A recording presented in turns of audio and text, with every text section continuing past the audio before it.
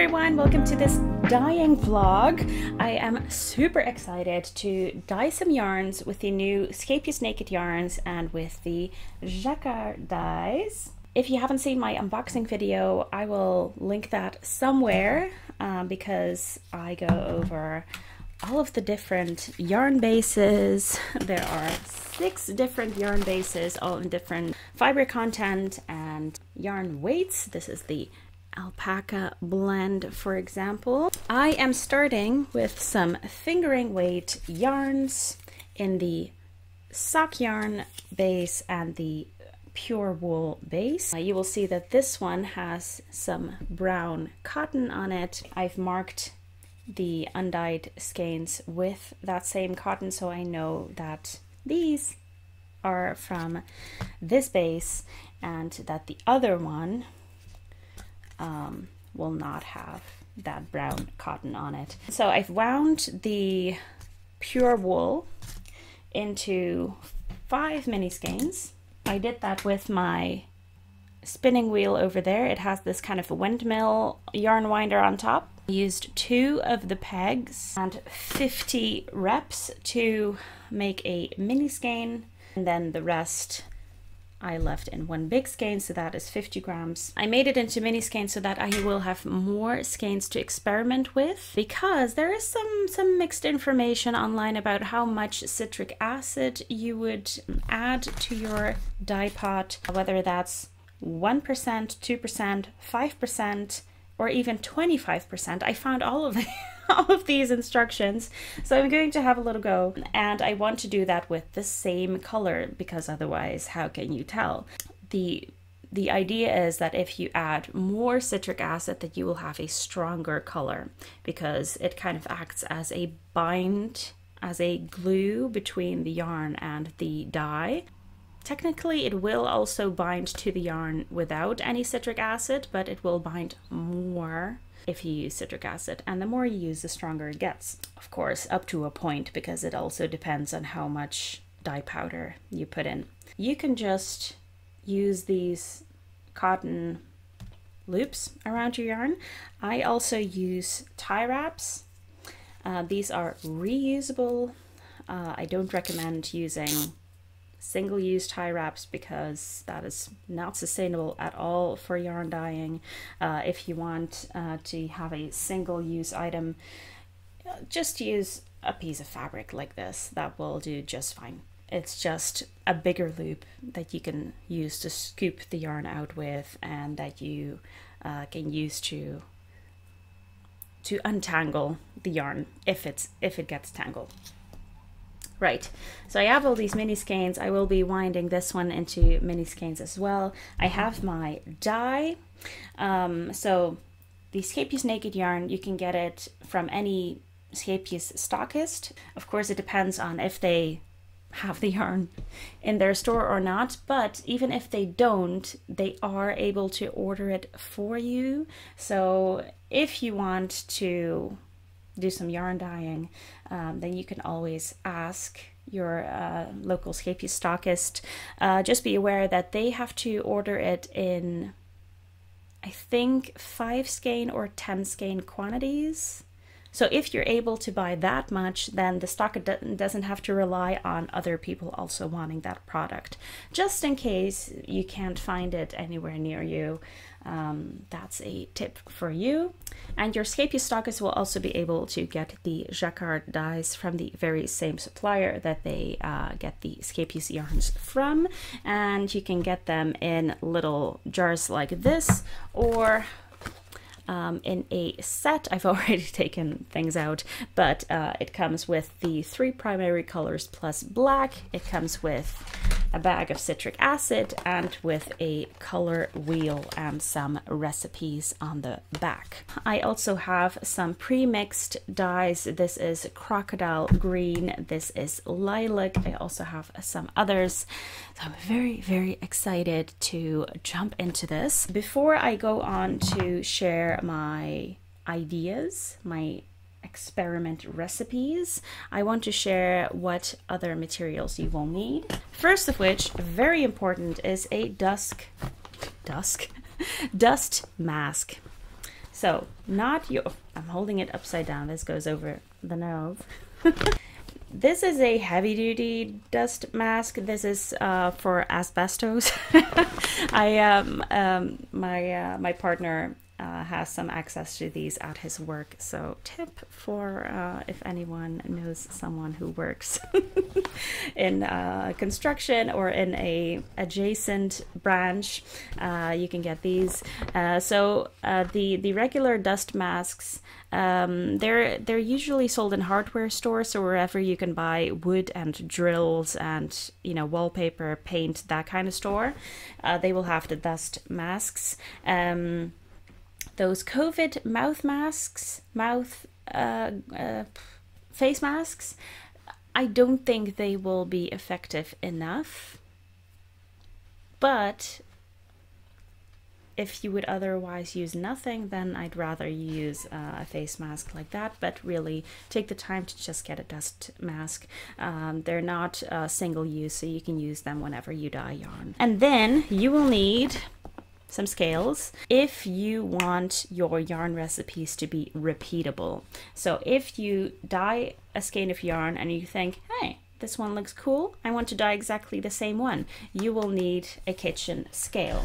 Similarly, you will need some measuring spoons or any old spoon that you will put into your recipe. Like, this is the spoon I used and I used this much. Then what I have is a general purpose tarpaulin, because I want to have something to cover the floor. I'm not sure if this will do the trick. I will have to check. I need something to cover the kitchen surface.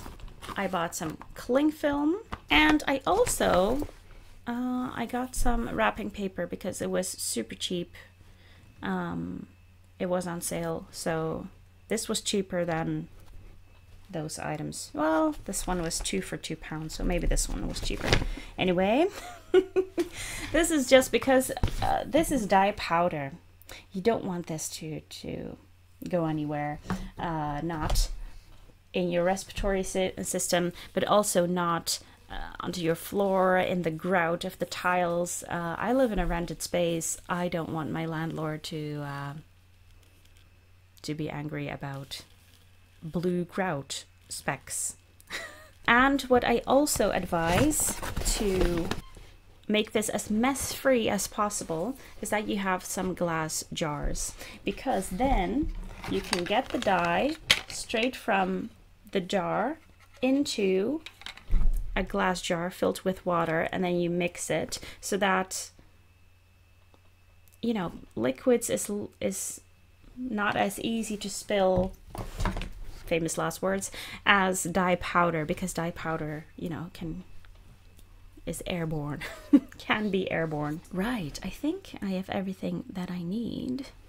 Now let's go over the recipes. Right, I have my little recipe book that I also used for when I was natural dyeing, and what I really loved is to put some samples of the yarn in there. These are mainly just the ties that I wound around the yarn. So I am planning to add some extra ties around there, just so I can snip that off and stick it in the notebook, because yeah, that's nice. I have looked up how to actually use these dyes.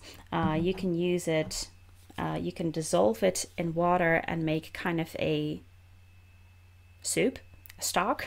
They actually do call it stock solution. And then add that to your dye bath, or you can have your yarn wet and then in a kind of like a low dish, so you can sprinkle it on there and create speckles. I'm gonna wait a little bit to do that because I think I want to do that outside just to be safe. So let's take a look at the recipes. The basic process is to add citric acid to your tap water, stir it to dissolve. You might need to heat it up in order for it to dissolve completely. Heat it up to just below boiling. Add your dye, then add your yarn. And let's take a look at the citric acid first. I did a little Google search for how much to add, because I looked on the Jacquard website. Yeah, they just say a tablespoon per this many cups of water, and I don't like that system. I want to have percentages. So I did a little Google search, and I found one source claiming that for a light color you need 1% citric acid per weight of fiber. So that means if you have 100 grams of yarn, that you would add 1 gram of citric acid.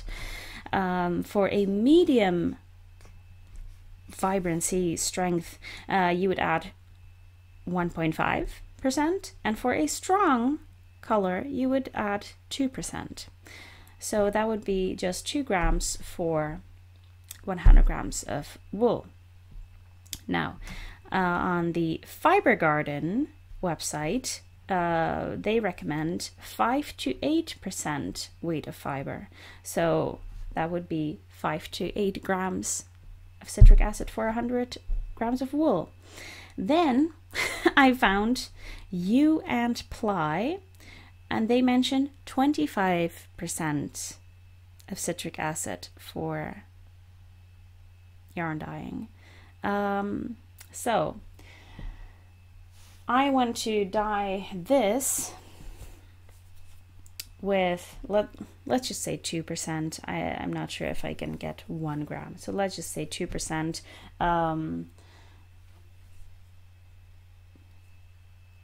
The second one, 5 to 8%. Yeah, let's do 8, and then 25. So yeah, I do want to try that, and then with the same amount of dye powder. And then I will base all of my next experiments off of that. I really hope that it's not going to be the 25% citric acid, because then I'll need lots more. But yes, I want to have a go at dip dyeing. I want to have a go at low immersion dyeing, which is where you let your fiber sit into the kettle. You also need a dye pot. I did not mention that. You need either a stainless steel or an aluminum dye pot. So low immersion is when the yarn is just about covered with water, and then you can add your dye stock to the areas that will only affect part of your skein. And then you can add a different dye solution into a different part, and then you can get some really nice results. I've also seen indie dyers that put a knot into their yarns. You can do multiple knots as well, so that the dye doesn't come in that part of the skein. So what you can do is dye it a really light color first, then take it out, knot it, and then put it in another dye bath. I want to try that as well, and then some speckling, and yeah, I'm just going to have a lot of fun. And I don't know if I've mentioned this, but it's very important that anything that comes into contact with these dyes is something that you do not use for preparing food or for eating food afterwards. So this pot is only a dye pot. Your stirring utensils only for dyeing. Your measuring cups, the glass jars, only for dyeing. Yeah, very important. So,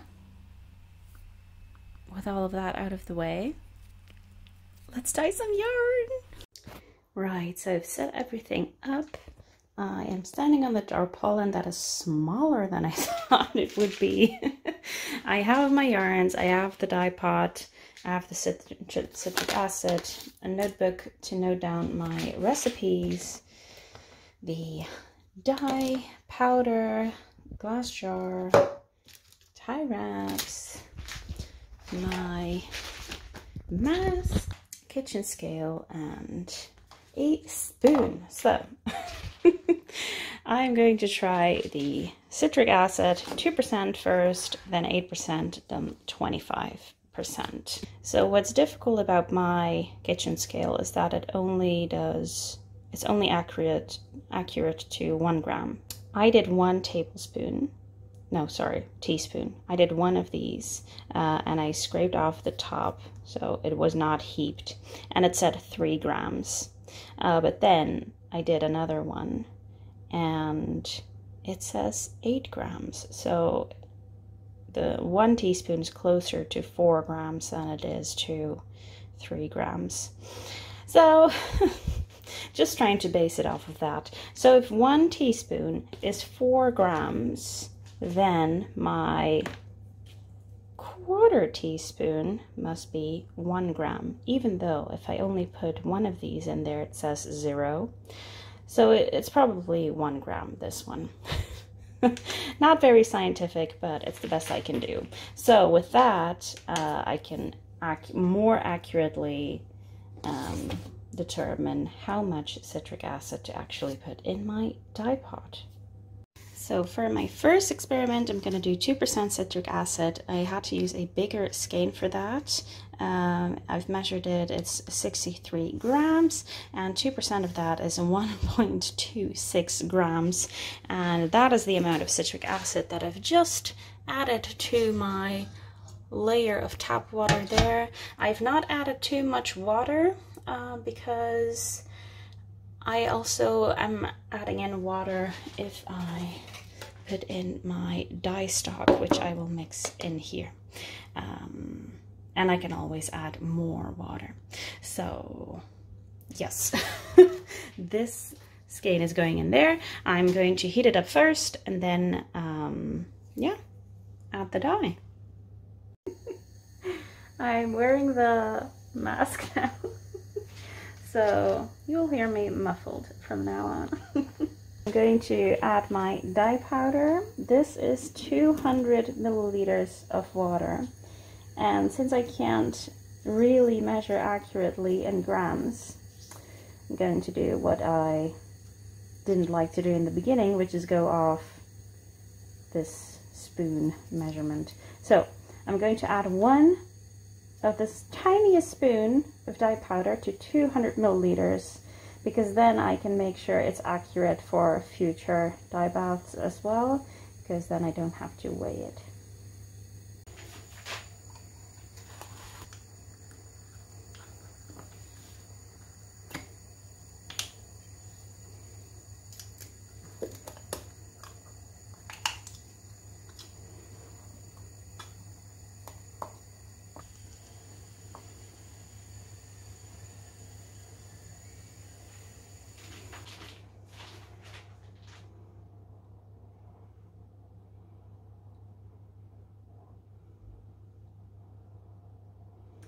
Okay, I'm thinking that 1 spoon for 200 milliliters is probably too much.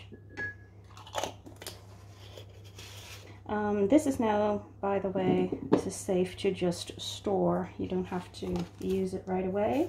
Okay, I'm gonna try another mixture. I have 200 milliliters of water in here.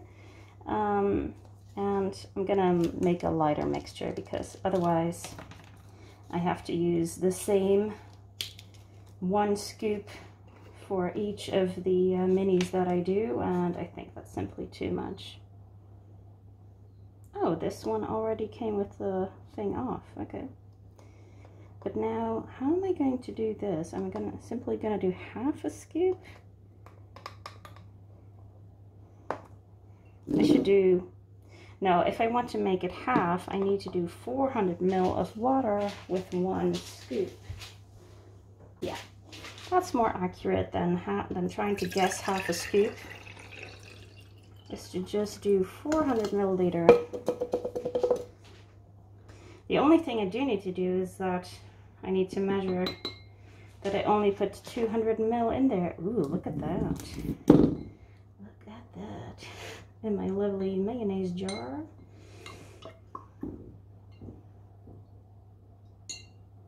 I only need 200 ml of that, and that is almost a full cup of this. So I just hope I'm not gonna spill.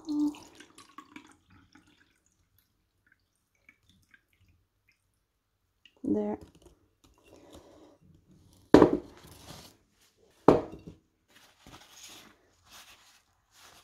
Okay. Okay, now I'm going to add the dye to the water here, because if you add the dye first, you'll get a more solid color. If you add the yarn first and then the dye, you'll get a more variegated color. The yarn has been soaked and has also been squeezed so that it's just, you know, it's just wet. And now I'm going to plunk it in just so that, you know, you really want to be careful that you don't put it in very slowly, because then it might attach to that part very quickly.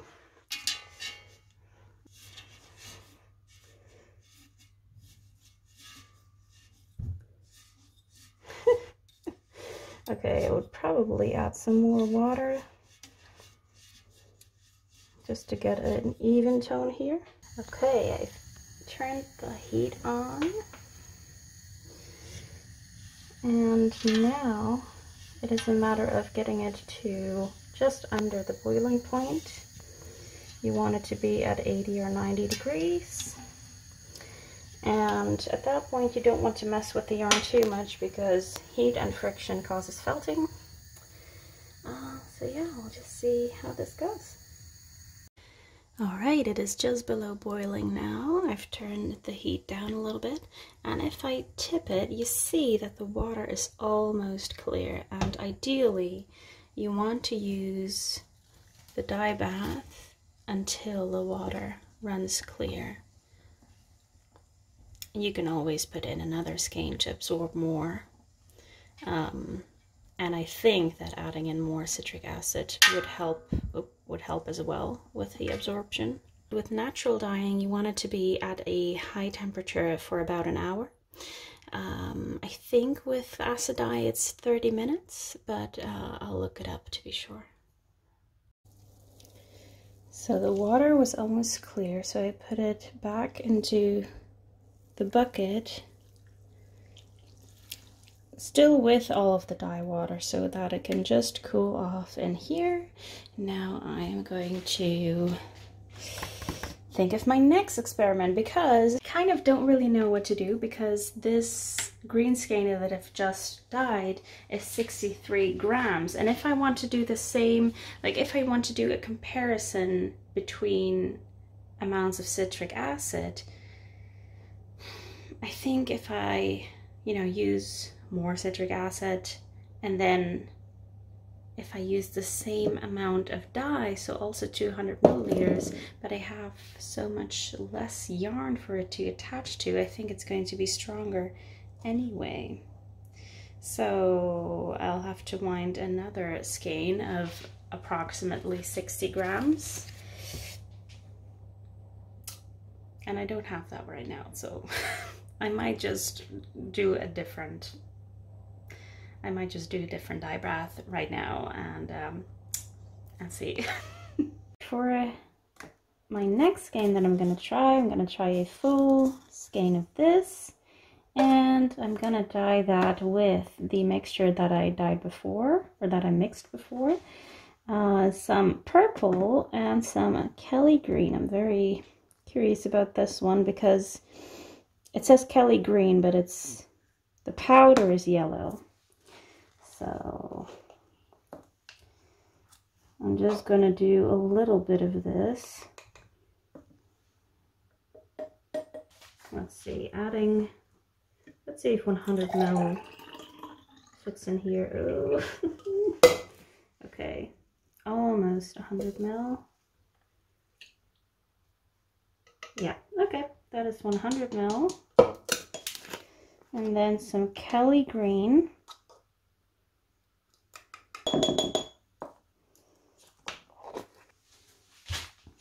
Let's look at that. Oh, Wow. Okay, a little more. Let's make that 200 ml. And right now I'm doing the 8% citric acid, which for 100 grams means 8 grams, and that is 2 teaspoons. And now with this skein, it isn't fully submerged yet, but I do have more water to add when I add the dyes.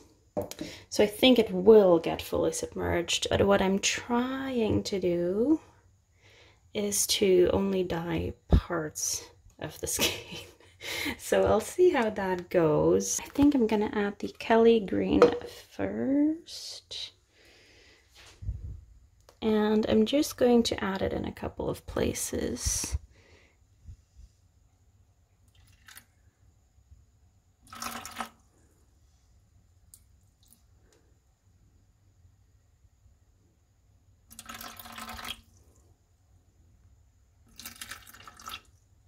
Then I'll add lilac. It's very scientific.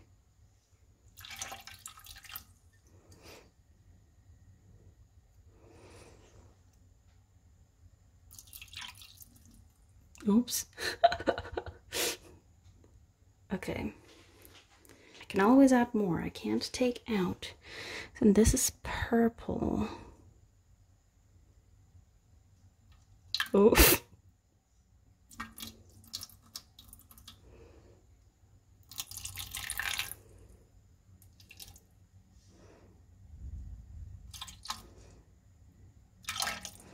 And because these are almost complementary colors, I think it will also create some browns. I'll add some more lilac, I think. All right, I've used all of the dye stock, and now you can really see the difference between the colors, because this was purple, it's a more reddish purple.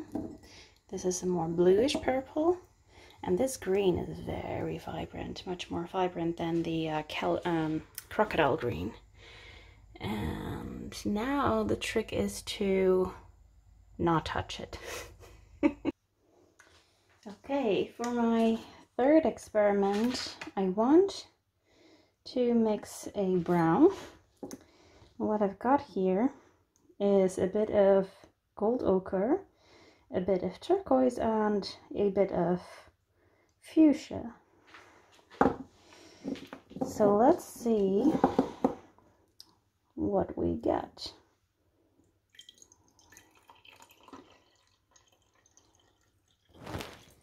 Okay, looking very green. But yeah, it's looking very green. And you can test the color on some paper. See, so that's a very yellowish green. So to get brown, what do we add? We want to add more of the fuchsia. I was being very sparingly with the fuchsia because, yeah, it says here to get orange, 1 part hot fuchsia to 39 parts sun yellow. So that's why I was a little bit hesitant about putting that in. We'll try with a bit more fuchsia.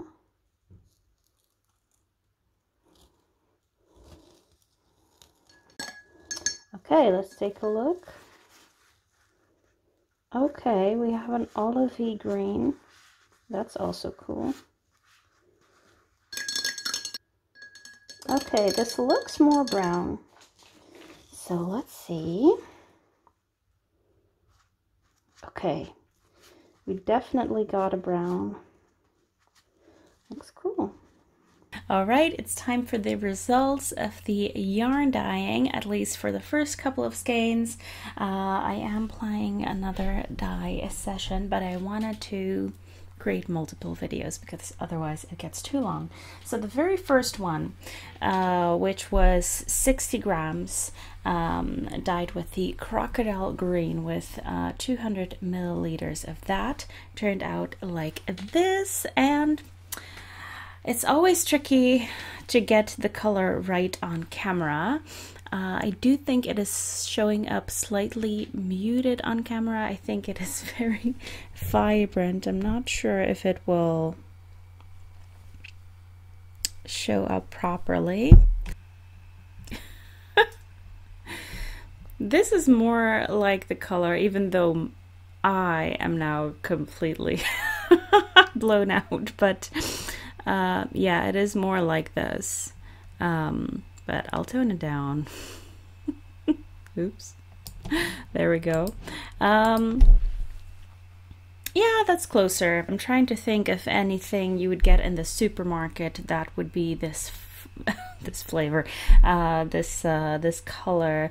It's let's see. It reminds me of like green parrots or parakeets. It's very vibrant, and I want to experiment a little bit with dulling this down, because this is not a color that I would use because it's just too bright. It is really like a vibrant green that you would use as part of a rainbow. And to dull a color down, you need to use the opposite color on the color wheel, which is called the complementary color. So I could add a little bit of red to this. I could also add a little bit of black to just get it a darker green, but I'm not sure if it would work if I would just plonk this in black dye, or if I would mix dark green dye with the black and then crocodile green color. So yeah, I've got some experimenting to do, but it is a nice result. I dyed this in the pot with enough water in it to swish it around, so the color is nice and even. Of course, there is some variation here and there, but that is often just really, really nice.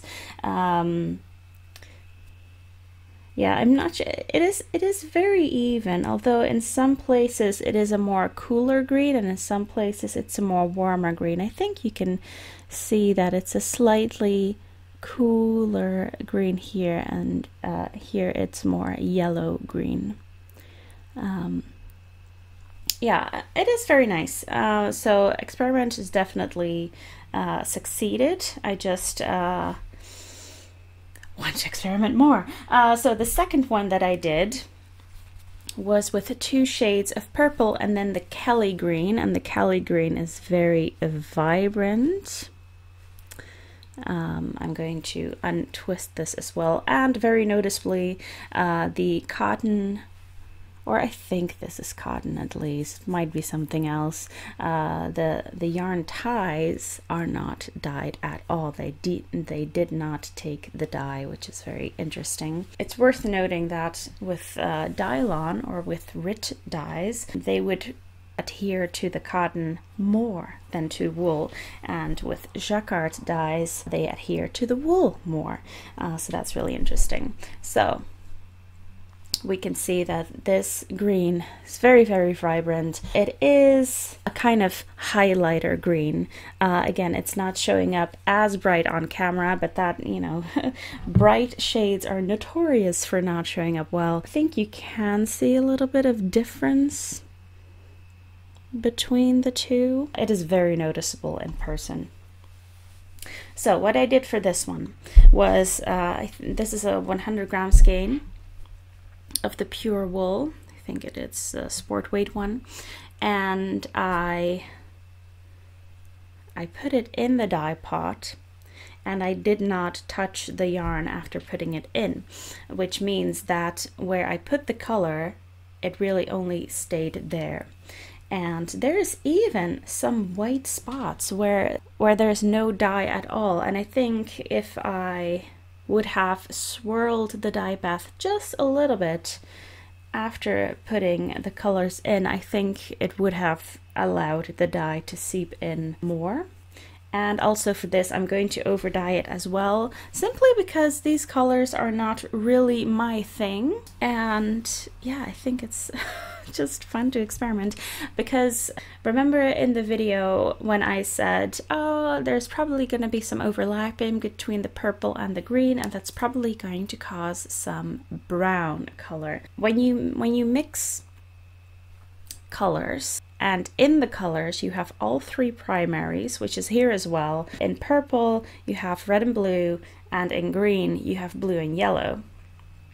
When you mix colors like that, you get either a brown or a gray. If it leans more cool, then you get more gray. If it leans more warm, then you get brown. And these colors lean more cool, which is why I got gray in some places. So here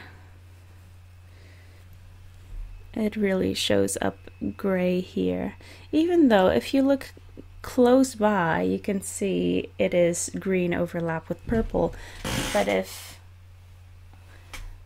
you look at it from far away, it just looks some kind of gray.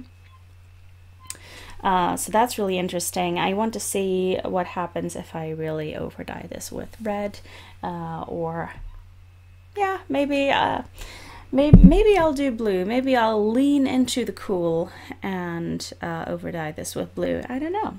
We'll experiment. So that was also a success. Then the third one, I wanted to create a brown, and it worked, but something really interesting happened with this. So this is the DK alpaca. I don't think that affected how it took the dye, but I still want to add it. And I mixed yellow, fuchsia, and turquoise for this. If you would mix those paint colors, you would get a deep brown. But I have to remember that I'm adding that color onto pure white yarn, so of course it's going to be very light. And I do have a jar of black dye powder, so I think if I want to create the brown that I have in mind, that I need to add some black. But still, it is a very nice color. Again, I'm not sure if it shows up on camera, but some spots are really green. Can you see that here? It's more like a yellowy brown. And other spots are more salmony brown. So it's where the fuchsia kind of seeps in. And it was really interesting because when I put it in the dye bath, it absorbed the turquoise and yellow first. And it left the fuchsia, most of it, left it in the dye bath. So in the water, it just looked brown. And then when I lifted it out of the water in order to place it down differently, you know, in order to swish it a little bit, when I took out the skein, it looked green. And that was so interesting. But I did just leave it in there longer, so it absorbed a little bit more of the fuchsia, and I think that's why that color kind of lays on top of it. You get a more red feel of this skein. But it's really interesting because in the first couple minutes of the dye bath, it seemed to not absorb the fuchsia at all. And even after half an hour, when basically it has absorbed all of the dye that it can, there was still a lot of fuchsia left in the water. The water was still very pink. So what I did was I put in another skein beside it. So these are from the very same dye bath, but this was put in earlier, and it absorbed all of the turquoise and yellow, and it left some of the fuchsia, which is then absorbed by this one, and this resulted in a lovely candy floss, candy cotton pink. And yeah, it's lovely. So that was really interesting, and I've heard of color breakage like this before. So yeah, I don't know if I can change that in some way, because for this dye pot I did mix in more fuchsia to the dye powder after I already added water. So I think, I'm not sure if it would have been avoided if I mixed all of the dry powders before. Again, we'll have to experiment some more, but for now, I really like this skein of yarn. I do want to do some more experimenting with how I can create a more, like a darker brown, a deeper brown, and yeah. And this green, still, I'm looking at the screen, it's not this color at all. Yeah, it's just very, very vibrant. Right, these are the results of my first dye session, and I am very eager to do some more experimenting. Please do let me know which color you would want me to try dyeing, because I do love a challenge. So if you think, oh, I want to challenge you to dye this color, let me know. And I hope you enjoyed this video, and hopefully I'll see you back for the next one. Thank you so much for watching, and I'll see you next time. Bye bye.